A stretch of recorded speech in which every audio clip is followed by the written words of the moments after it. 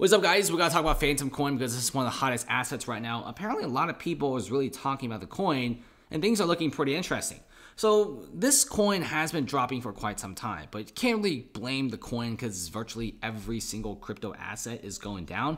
But then again, though, every single time when you do see, FTM token dropping, it always drops to roughly like $1.20, $1.30 before going right back up again to like $3.27. Let's see if that will happen this time. But this time is a little bit different since we have a lot of devastating catalysts. But this is one of the few coins that honestly did not drop as much from all-time high prices. Sure, it's already down about 60% of all-time high prices, but a lot of coins like these have dropped 80 to 90%. So the mere fact that it's still trying to hold on to its floor value is pretty impressive here.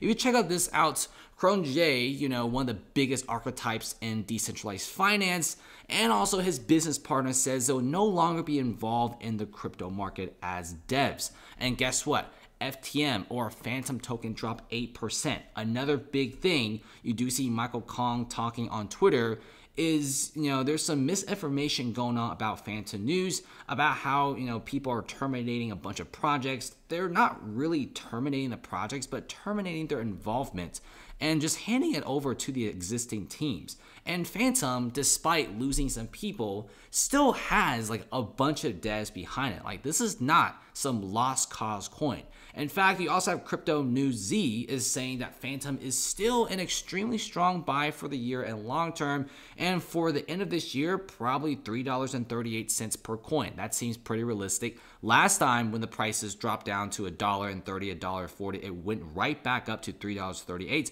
Over 2024, they think that crypto will be hitting roughly $4.50. You also have price prediction being pretty bullish as well. And you also have Wallet Investor being extremely bullish, giving the coin like a $14.55 per coin 5-year price target, which is insane because the coin itself right now is only like $1.24. Remember, the general crypto markets right now are dropping like rocks. So don't be really sad if your coin isn't losing money, because nobody is making money in the crypto markets right now. When the big boys like BTC and ETH are going down, don't be expecting coins like, Fantom coin, Shiba Inu, and Shinobi to actually start going up. They're going to go down as well. But right now, this is a buyer's market, in my opinion. There's so much fear in the market. I think now is a perfect chance to buy. With coin prices this low, if you just buy coins that are pretty decent and have very strong growth in the past, like Fantom here, buy in.